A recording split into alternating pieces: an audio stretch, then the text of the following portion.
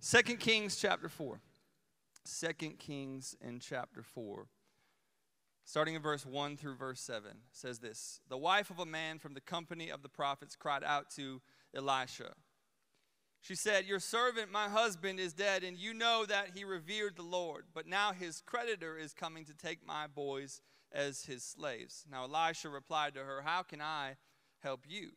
Tell me, what do you have in your house?" "Your servant," she says, "has nothing there at all except," someone say except a small jar of olive oil." Elisha said, "Go around and ask your neighbors for empty jars. And don't just ask for a few. Then go inside and shut the door behind you and your sons and pour the oil into all the jars as each is filled and put it to one side." And when she left him and shut the door behind her and her sons, they brought the jars to her and she kept pouring. With all the jars full, she said to her son, "Bring me another one." But he replied, "There's no jar left." And then the oil stopped flowing. She went and told the man of God, and he said, "Go, sell the oil and pay your debts. You and your sons can live on what is left." Would you pray with me this morning? Father, we thank you so much for your word. We're grateful that from front to back, it is full of life, that it is not dead. Not one word in there is out of place. You have it there for a reason. And we ask out of 2 Kings chapter 4 that you would speak to us through this story of Elisha and this woman and these neighbors. God, this is an important moment in our lives, and we're asking you to change us. We're asking you to shape our perspective. Remind us that you're enough, that everything that we have need for, you fill in our souls. And so we trust you at this time in Jesus' name. And all God's people said, amen. Hey, I'd like to preach a message to you I'm calling How to Live Bigger Than You Are. How to live bigger than you are. And I think we would be remiss if we did not start this Sunday just saying, Bucks in 6. Was this not the most godly NBA playoffs run you've ever seen in your life? I just think it goes beyond sport. I mean, the Lord created all of the heavens and the earth in what? 6 days. And then on the 7th, we rested. And the Milwaukee Bucks won the world championship in how many days? 6 wins. And then we rested on the 7th because we were celebrating so hard. Were we not? Bucks in 6. And honestly, this whole playoffs run reminded me of the 1999 Bulldogs of Eau Claire, Wisconsin. Now I know what you're thinking.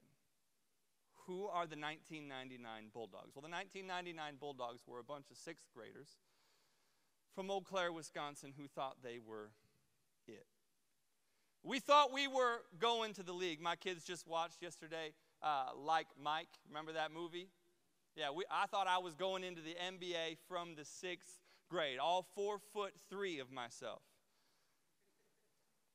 Me and Muggsy Bogues. If he can do it, anybody can do it. And we were playing on this tournament, and I didn't have a starting role. I had what you would call, I was part of the bench mob, if you will, and we were playing tournaments. We play these tournaments. You play 5-6 games a weekend, and so here we are on a Saturday playing our 3rd, maybe our 4th game of the day.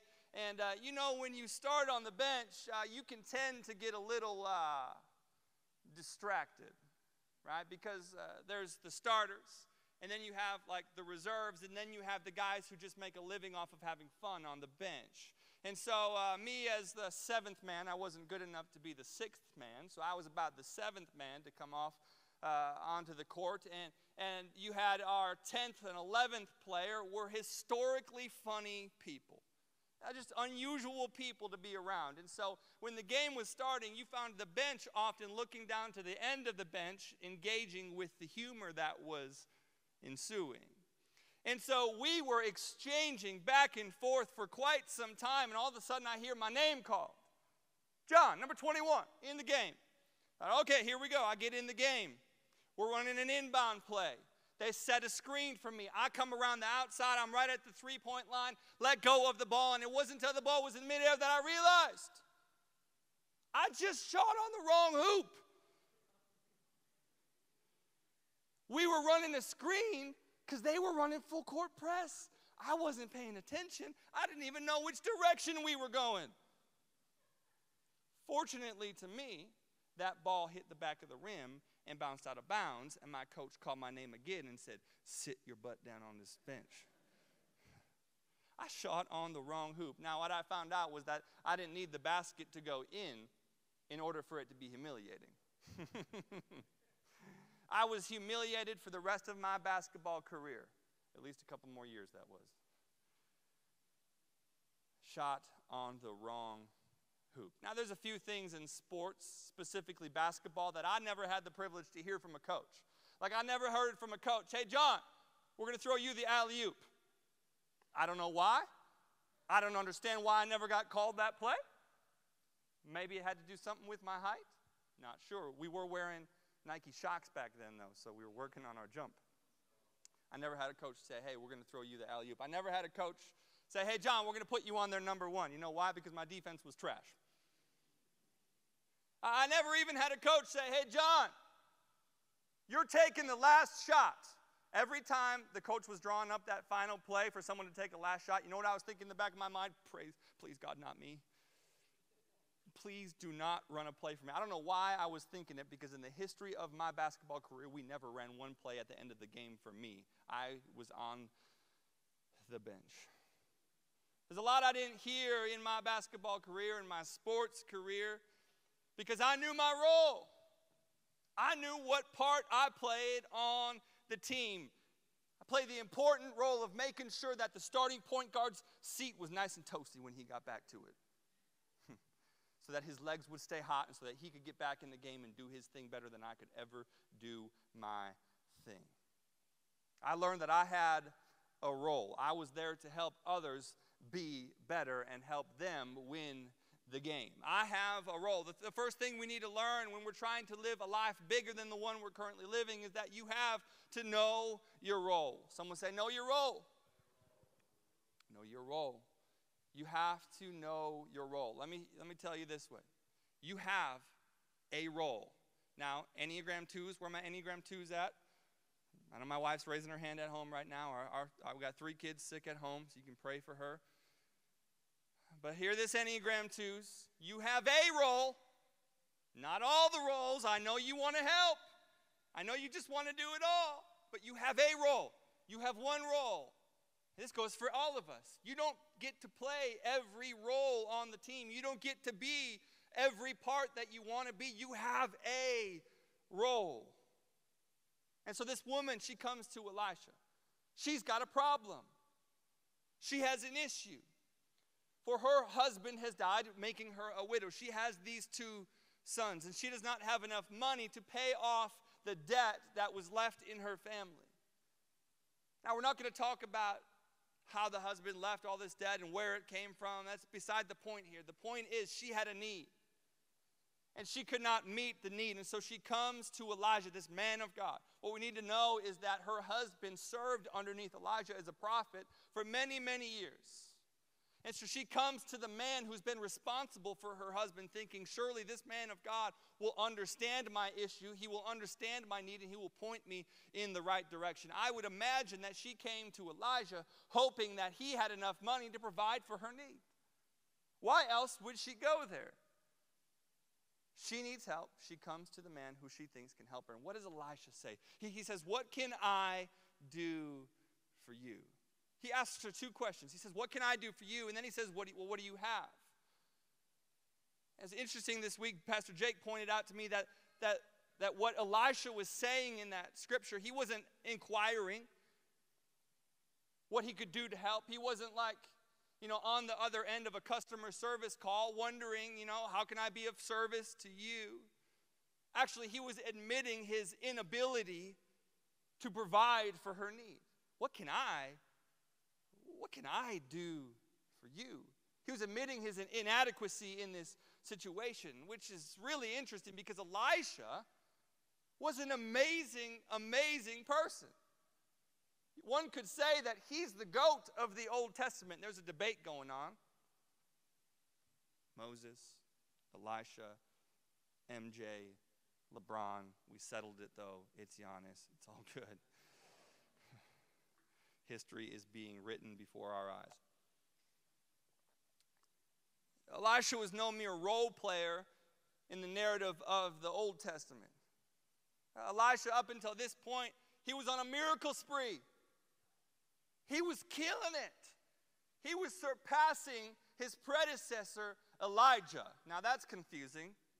Elijah gave way to Elisha. We're going to get that one confused for eternity. But Elisha was surpassing his mentor. He was becoming this figure in the culture of Israel that was unusually important. And here's this man whom is a man of God on a miracle spree, the leader of Israel, this now free people. And he says, me? What can I do? See, the thing I appreciate so much about Elisha is that no matter what God had done through him, he never forgot how insignificant he really was without God. You have a role. And guess what that role is not? It's not God's role. It's not God's role. Elisha did not assume to be the provider for this woman's need. That's not my job. That's not my role to be your provider. I'm just going to point you in the right direction. He was much better. He was a much better pointer than he was a provider, because he knew that one of those roles was his, and one of those roles was God's. But so many of us like to step into God's role. And can I tell you, and can we just agree with one another, that trying to do God's role is nothing more than exhausting? It is tiring. It is exhausting trying to live in a role that we were never created for. And so we try and do it all. I need God to provide, but I don't see the provision coming, and so I step into that role. I need health and healing, and I don't see God doing it, and so I step into that role, and we start taking control of every part of our life. Friends, can I tell you that if you don't know your role, you'll wear out your soul. Fatigue will become your normal way of life. Some of us here, we're sitting here today exhausted. I say us because I feel it too. Some of us, we're sitting here today tired. We're sitting here, our souls are a little bit weary. We're feeling worn out on the inside. And some of us were wondering, why is God allowing me to experience this over and over and over again? And I want to encourage you this morning and remind you that God never intended you to feel that, because he intended himself to feel the full weight of control over your life. You weren't meant for a heavy load. Bible actually says, Jesus says, come to me, all who are weary and tired and burned out, and I will give you rest, for my yoke is easy. My burden is light. You have a role, and it is not God's role. God never intended you to feel the weight of his role. His yoke is easy. His burden is light. What's my role? It's right here. God's role is right there. My role is what I can see. His role is what I cannot see, which is why we're in church, because you can't live a life pleasing to God apart from faith. And we have to do with what we can see, what he's asked us to do with what we can see, and leave the unseen up to him. If you can't see it, it's his job. If you can't perceive it, it's his role. We don't need to step into God's role. Elisha knew that he wasn't provider. And so this is faith. You don't know. Elisha doesn't know how to solve her problem. He just points her in the right direction where she can activate her faith. He points her in the right direction where God can show up in the gap. This woman has a need. What did she need? She needed money. Some of y'all are like, I'm with her. She needed money. She didn't have enough. She had a problem. And so there was this gap between what she had and what she needed. Someone say, there's a gap. And I ain't talking about that clothing store that I used to work at seasonally. By the way, how has the gap maintained sales and never changed one piece of their clothing in that store. You walk in there, those are the same clothes as 1983, and as 1994, and as 1997, and as 2001, and as 2021. I don't know how they did it. It's amazing. There's a gap. There's always a gap, isn't there? There always seems to be a gap between what I need to experience and what I'm currently experiencing. There's often a gap between what I want my life to be and where I'm actually at. There's often a gap between the money that I need to pay for that thing and the resources that I currently have. There's often a gap between the grade that I need to get on that test and the mind that I feel like I have. There's often a gap in our lives between our results and our resources, between you and the outcome that you're looking for. And can I encourage you today? Hear this. God's got the gap. He's got the gap. He's not asking you to do more, but he's asking you to do something. And so I've learned that just because you know your role doesn't mean that you'll step into owning your part. And so if we're going to live a life that's bigger than the one we currently have, we have to know our part, but secondly, we have to know our role, but secondly, we have to own our part. You have a part to play. You don't just have a role to have.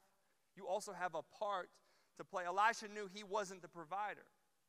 The woman knew the same thing. She knew she wasn't the provider. She was just looking for the one whom was.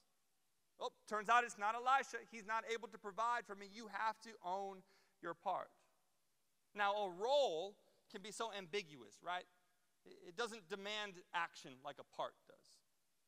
When we think of roles, we often think of the 3,000-foot view of our lives. Like, I am a Christian, and so my role in the world is to be a Jesus follower. I'm a dad, and so my role is to be a loving father. I'm a husband, so my role is to be a loving husband. And I have all of these roles, which are great, but they don't often demand action in the most meaningful moments of your life, the moments where there's a gap.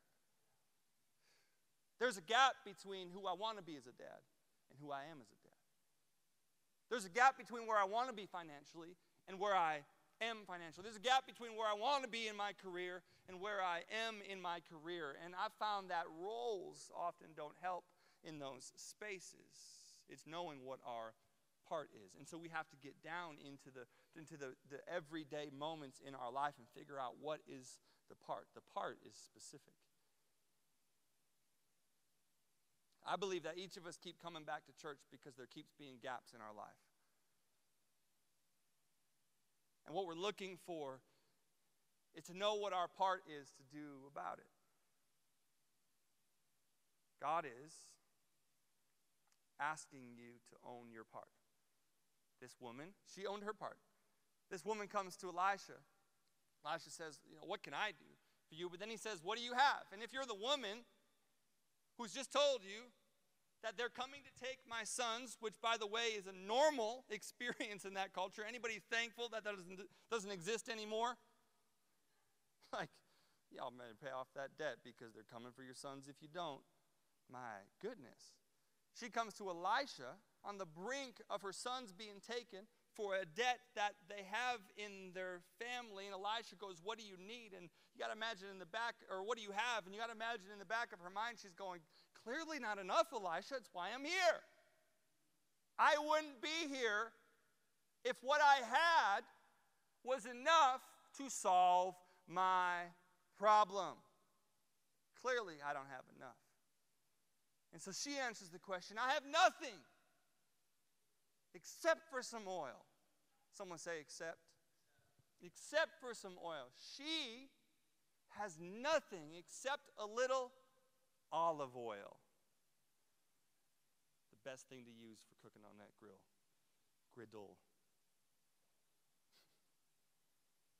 Clearly not enough. I have nothing except some oil. And Elisha gives her a task. It's interesting. He says, here's what I want you to do. I want you to go around the neighborhood. I want you to ask for some jars. Empty jars. Okay? I want you to go, take those jars, go into your house, shut the door, and start pouring that oil into jars. Elisha gives her a task. Jars, shut the door, and pour. Jars, shut the door, and pour. He pointed her in the right direction, but she still had to what? She still had to do her part. You have a part to play. She had a part to play. Elijah had a part to play. We'll find out in a little bit that the neighbors also had a part to play in this story. And so her part was jars, shut the door, pour. And so she goes and does it. He pointed her, and she does her part. But how many? No, it would have been real easy for her not to do her part. I mean, this is the most unusual thing one could be asked to do. I've asked my neighbors for a lot of things over the years. You know what I've never asked for them for? A jar of nothing. Someone comes to your house and says, hey, could I get a jar? Your first question is, of what? And if they go, of nothing. What for? Not really sure. How many do you need? As many as you'd give me. And who told you to come here? God. Yeah, I bet he did. I bet he told you to ask for a jar full of nothing. Seems right. She's now the crazy. So part one, that's challenging obedience. Part two, shut the door. Absolutely, I'm shutting the door. I have no idea what's going to happen. I've just asked my whole neighborhood for a bunch of empty jars. Ain't nobody seeing this but me. Oh, wondering, what is she doing with those jars? We'll come back to that. How easy would it have been for her to ignore her part? How easy would it have been for her to overlook what God was asking her to own? Now, I'm believing today that in your life, and probably in the season that you're in right now, God's been asking you to own something. The reality is about this woman that she didn't have enough oil to pay for her debts, but she did have enough oil to pour. So many of us waiting for the provision of God in some area of our life are waiting for the thing to become enough that we might meet the needs that we see in front of us. And she didn't have enough to give to pay off her debts, but she did have enough to pour. Someone needs to hear this today. You might not have everything you think you need. You might not have everything you think you deserve, but you have enough to start pouring. What do you have? I don't have anything but a little bit of oil. Well, it seems like enough to start pouring then.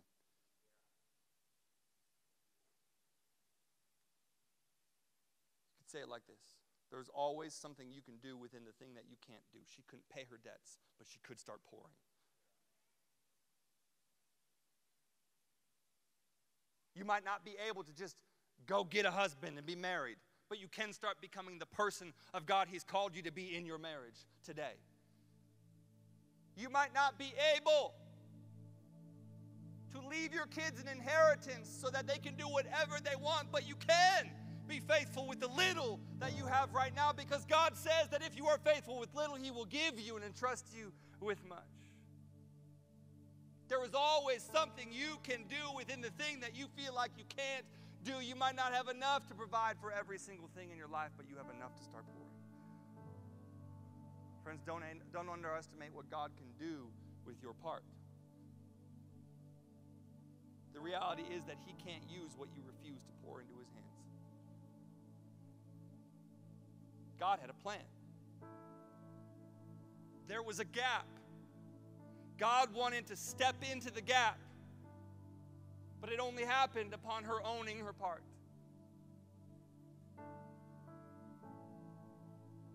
Faith, friends, faith is motion activated. Faith doesn't work standing still. You don't need faith to do nothing. You need faith to move. You need faith to act. You need faith to do the thing that God has asked you to do, to start pouring the thing He's asked you to start pouring. And so she does her part, and God steps in the gap. Jar after jar after jar become full.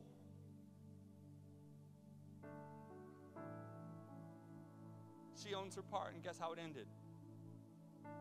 More than enough. Pay off your debts. You and your sons live on the rest. She was just trying to get her debt paid. She got her life changed because she just kept pouring.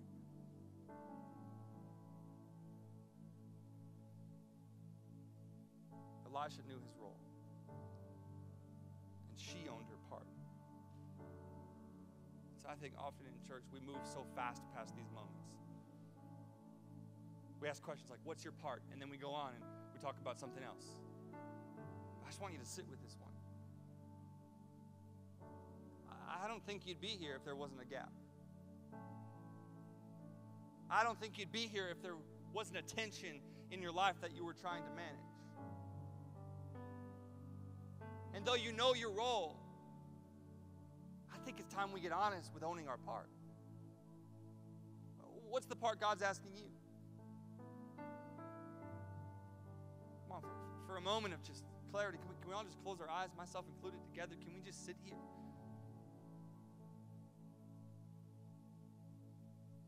In a moment where we don't have to be anywhere else. In a moment where we don't have to pretend. In a moment where we know nobody's looking at us, they're all looking at me. I'm here by myself. Nowhere else to be. No pressure to perform right now. God, speak to us. What's our part? Not in some grand sense, in some magical thing, but in a very small, real sense. What's the thing I can start pouring? I got nothing except this. What's my part?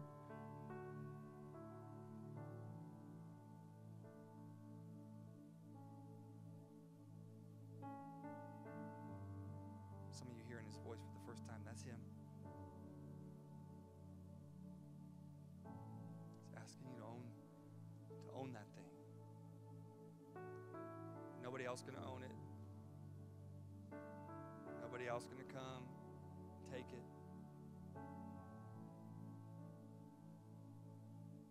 What's God asking you to pour out?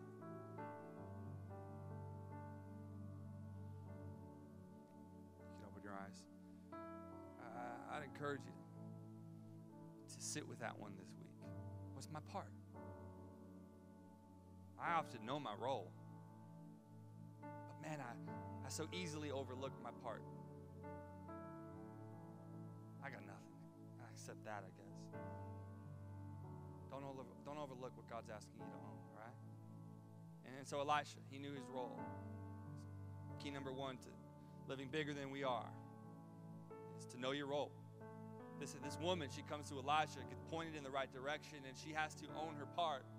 Which is number two. We have to know our role. We have to own our part. But can we talk for a second before we close about probably the most overlooked portion of this story? The neighbors. They lent her jars out of her own need for them. These neighbors, upon being met with a ridiculous ask, empty jars. They probably, if they're her neighbors, and they're within a short walk for her to inquire for something, they probably knew her story. They probably knew, you don't really have need for jars. I know you have a debt to be paid. I know you don't have enough. What are you asking me for jars for? And they give it anyways. For her own good. Notice this didn't serve them in any single way. And so, this begs the question, what were they actually giving her? Were they really giving her just jars? I believe they were giving her more than just a jar. I believe they were giving her space for God's provision. Empty jars. What's in an empty jar? Nothing but space for something to fill. They weren't giving her jars. They were giving her space to experience the provision of God. Now, there were likely some neighbors who only gave her a jar when they had many more jars in their house. And there were likely some neighbors who gave all of the jars they had upon her asking for them. And then there were some in the spectrum in between. Give her a couple jars even though they had a couple more. And what's amazing to me is they had no idea how it was going to be used. They just knew she's probably putting something in there.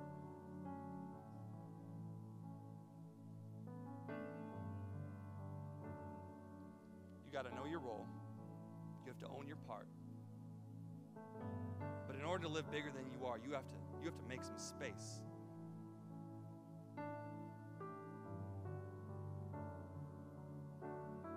This is what we do every single week. What's this? This ain't nothing but an empty jar. We do all this, not knowing what's going to happen. And then every week, someone comes in and gets their life flipped up, turned upside down in the presence of God. Why? Because we made space for Him to provide for them.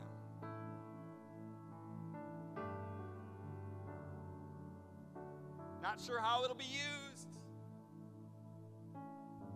I have space. I'm gonna have someone over for dinner. I'm not sure how it's going to be used, but then they text me the next day. I had no idea coming into your home what God was going to do in my life. I don't know how it's going to be used. It's just space. Friends, you can know your role. You can even own your part, but if you don't make space in your life for other people to experience the provision of God, what's it for? Sounds selfish to me. I can't really make space. I'm still waiting for God to provide for me. I can't really make space. I'm still waiting on God to give me that thing. I can't really make space. I'm too busy dealing with the thing that God has called me to deal with. Can I remind you, friends, that even Jesus Himself didn't come for Himself. He came to give His life and lay it down as a ransom for many. He made space. The example we have to follow is that often our role in owning our parts is simply making space for other people to experience the provision of God in their life.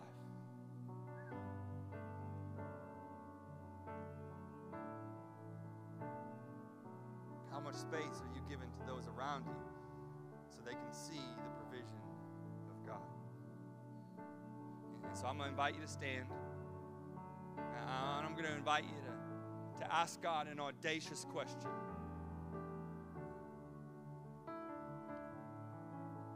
You ask Him this. Come on, let's close our eyes again. You ask Him this. God, who do I need to give a jar to? That ain't a hard question. But it is an audacious one. Because when God reveals to you your purpose on earth, I just believe that my part plus His power equals my purpose. And when you reveal to me names, they're not just names, God. They're parts for me to own, and there's space for me to make for other people to experience the thing I've already experienced myself, and so I give it. God, what's my part? Who are you asking me to make space for? Trust that you're going to speak that to us in the name of Jesus. And the thing that we're going through, God, we just speak in faith over it. You're enough. You're enough for me. I'm going to make space for someone else. You have more than enough provision for me. I'm going to make room for